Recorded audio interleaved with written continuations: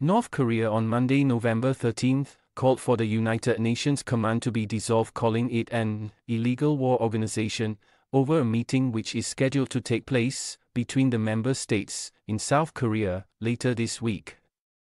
State media KCNA reported.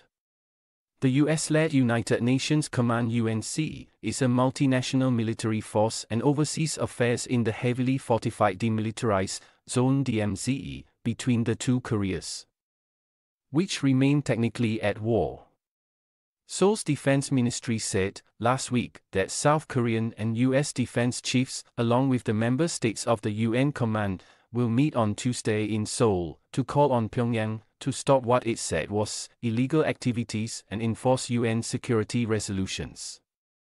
The KCNA report, citing the Institute for Disarmament and Peace (IDP) of the DPRK Foreign Ministry, also criticized a joint declaration which is set to be adopted for contingency in the Korean Peninsula.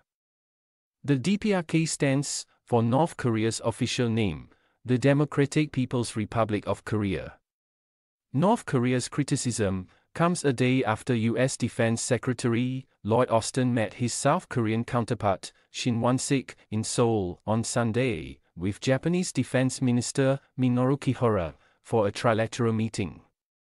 They agreed to start as planned a real-time data-sharing scheme on North Korean missiles in December and condemned growing military cooperation between North Korea and Russia as a violation of UN resolutions during the meeting.